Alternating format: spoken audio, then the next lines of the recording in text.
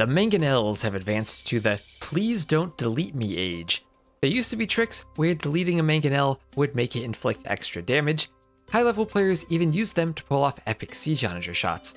But now, these bugs are being addressed. So let's place down some Mangonels, start throwing rocks, and examine what exactly is changed.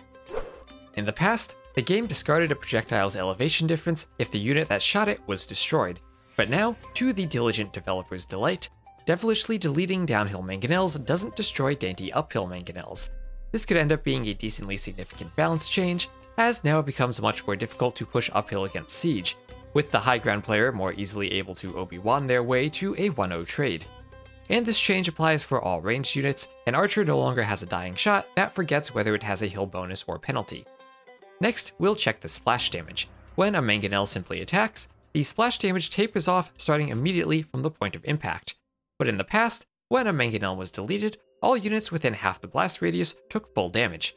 Now, this is fixed. When we shoot with a Mangonel, only the directly hit center archer tanks 100% of the shot. The HP loss begins tapering off immediately. Splash damage finally is consistent between Mangonels, both living and dead. No longer will it be beneficial to press delete after shooting at a group of crossbowmen. And finally, we have one more change. If a siege onager had been deleted while its rocks were in the air, it would destroy trees, but leave the felled trees on the ground, just like if a villager had chopped them. But after the patch, the shot removes trees completely. Units may pass through the blast area instead of remaining trapped behind the non-removed wood.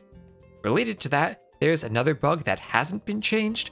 Ballista elephants can attack standing trees to cut them, but they cannot attack felled trees. This can make it tricky to cut through in some situations, and it would be nice to see this fixed.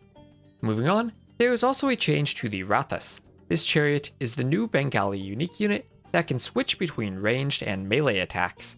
Switching from ranged to melee mode while the arrows were in the air had made them inflict melee damage upon impact, but now this is being fixed, and the Rathas will have to get up close and personal if they want to deal with rams or ram elephants. And for completeness, there used to be a bug where a trebuchet could shoot, but then dealt only 1 damage if it packed fully before the shot landed. This bug was fixed for the definitive edition, and it hasn't been present for some time now. Oh, and for one last shout out, Age of Empires 1 actually has an intended form of delete micro.